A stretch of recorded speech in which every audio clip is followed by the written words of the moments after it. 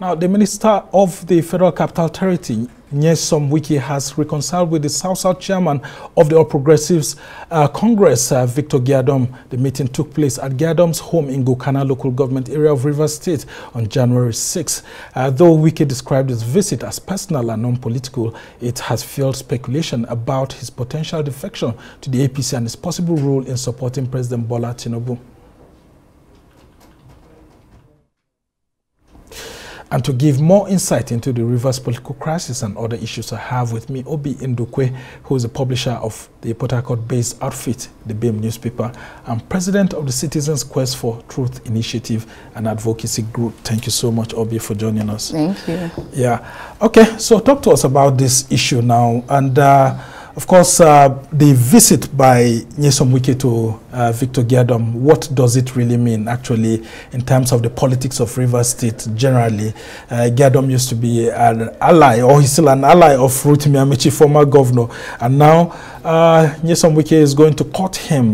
Does it look like Nyesom Wike is set to actually defect to the APC? Well, in politics, you expect anything. That's the truth of the matter. The speculations have been right that the minister is going to defect to the APC, and of course, if that's going to happen, definitely he has to go through the proper channel, which is to meet with the leadership of the party in the state. But he has not come out to say he's defecting, but everybody believes that the moves he's been making lately shows that he intends to move. But with the situation in the state right now, it would be funny for you to bring in a governor and leave him in a party and go to another party where probably it's only your interest, as in you are minister and you're working with the president. I'm not sure he was given the conditions that he needs to move to APC. Otherwise, he probably would have done that before he got that appointment. But maybe he has also looked at the situation of PDP and then thinks that the best thing to do is just to move. But like he said, Victor Giadom is his friend. They never stopped talking, even while Victor was, I mean, they were all on different paths, but they never stopped talking. Yeah. But Victor was fighting for power for his own party, while he too was fighting for power. So what it means is actually that they are reconciling whatever differences, estranged friends coming together. So we are waiting to see what that portends in the nearest future. We hope that it will not just be one of those things dramaed by politicians, because we've seen enough drama. Yeah, you know. If you take a look at the delegation, you will see that Dan Oby, who happens to be the PDP National Vice Chairman for South-South, was in that delegation, going to visit the APC National Vice Chairman for South-South. And Samuel Anyao, who has just been confirmed today as the PDP National Secretary by the court, you know, after having gone to contest for the Imo State governorship election, was there too. And some of these people, and this looks like a very powerful delegation.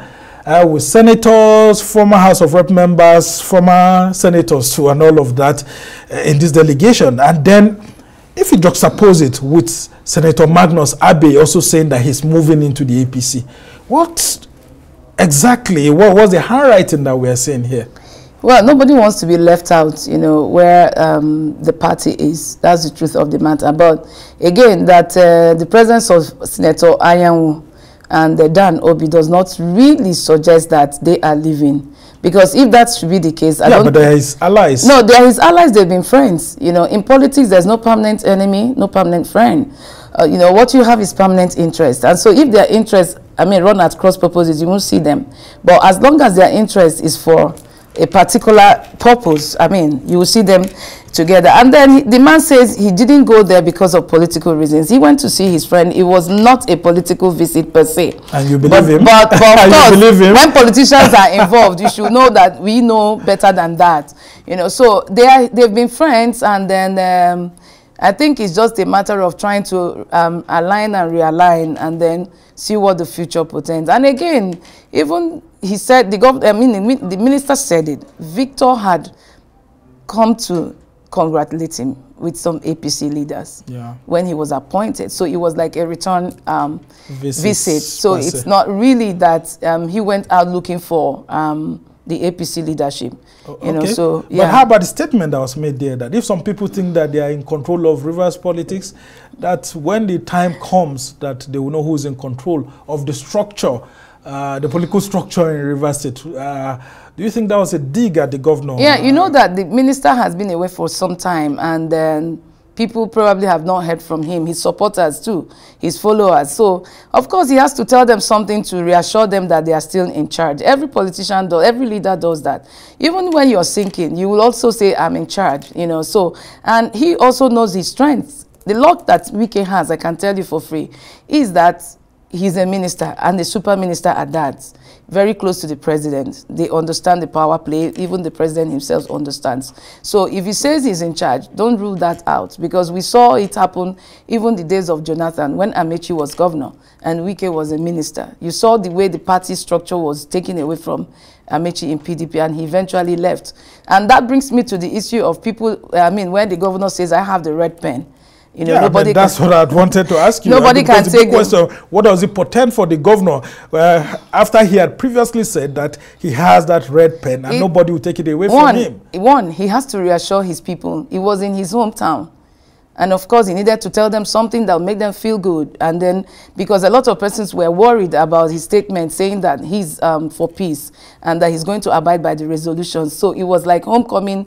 Let me tell them something and reassure them that we're in charge. But again, if you look at it deeper than that, when you have the red pen, what it means is that you are the chief executive, you sign the contract, you can give life or death to anybody. But we have been in Rivers State. We have also seen a situation where a sitting governor who had the red pen at some point couldn't function as governor. It happened during Amechi's second tenure, when the fight was at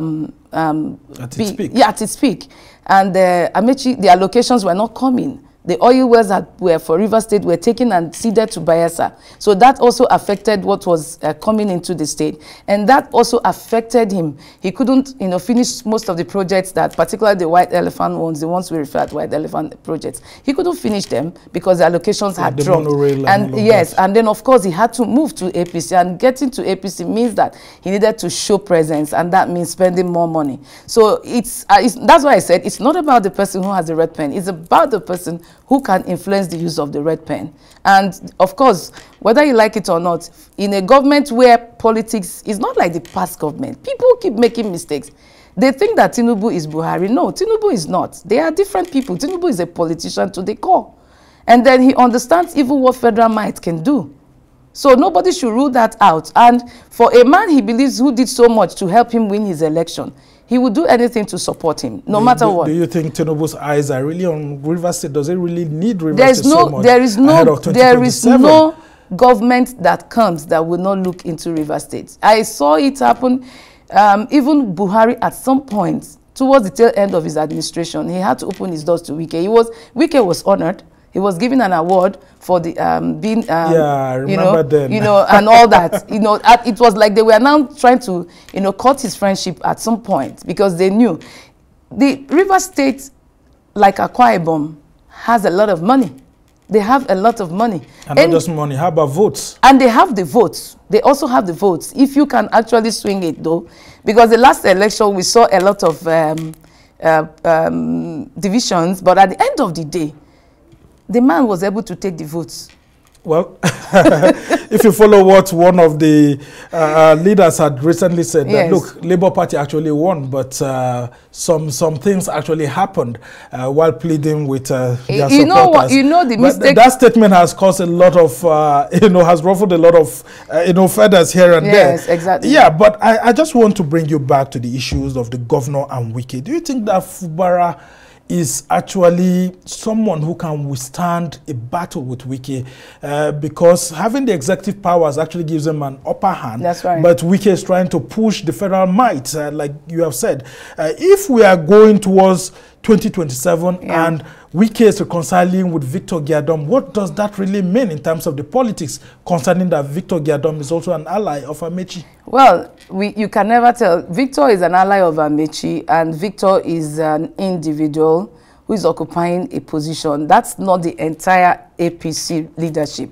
Amaechi still has some, measure of, followers who are with him. But we've not heard from him lately because probably his law school program and all that.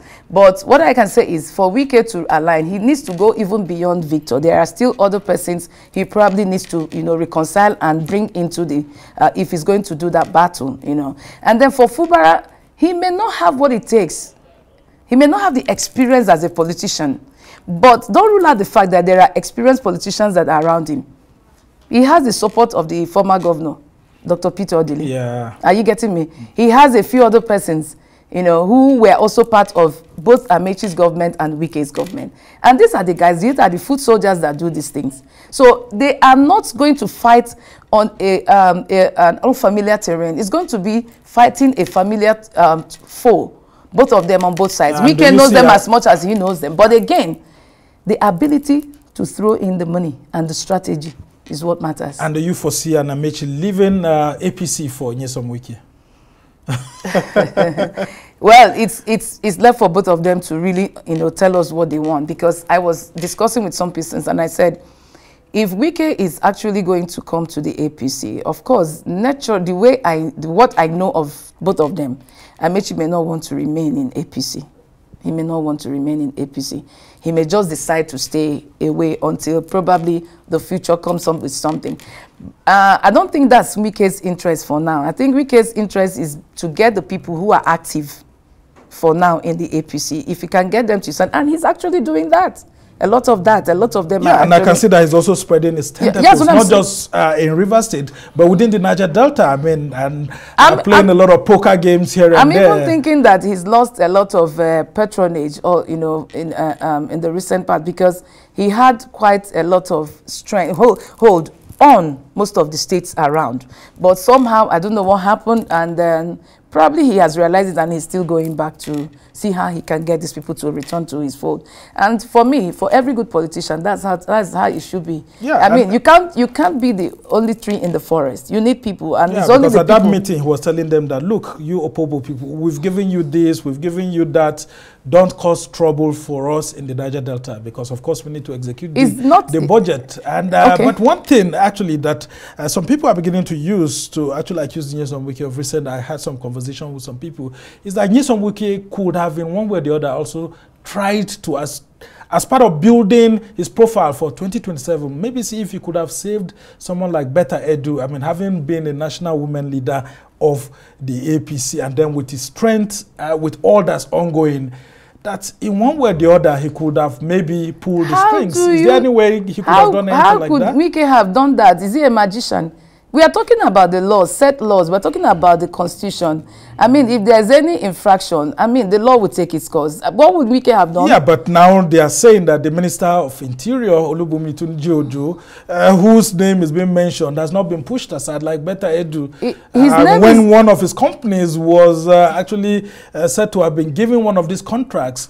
And people say that's because of his closeness to people like Fem Gbajabiamila and even the president and some associates. But you also know that even Betta was very close to the president, the wife, Gbajabiamila, the rest of them, the National Assembly members, ministers. So it's not about, it's about who puts his signature first. And then when investigation is carried out, if Ojo, I mean, is involved, of course he has to go. But here's a Wike who's trying to be the leader of the APC in the South-South. That's the aim we hear is heading to. Move into the party, capture not just the Rivers State chapter, but of course the South-South APC. Yeah. I mean, wouldn't this count against him? Well, it won't count against him because even Betta came from somewhere. Somebody brought in Betta from, I mean, day one. Betta was a commissioner and was working closely with Ayade. So even her appointment, her nomination as the National Woman Leader of APC was influenced by Ayade. I remember the crisis they had then, the leadership of the APC in the South-South. You know, so normally, naturally, what she would do is to go back to her, who supposed godfather. That's the way it's done. And that's then if they are still together. Yes, and that's if she also has a relationship with Wike, and then if Wike was, but like I said, it's too open for Wike to get involved. Okay, just before I let you go, very quickly in 30 seconds, talk to me about the potential of Wike actually being the political leader of the APC in the South-South, if he ever moves into the APC. like I said, if Wike moves, the tendency that Amaechi will leave is there.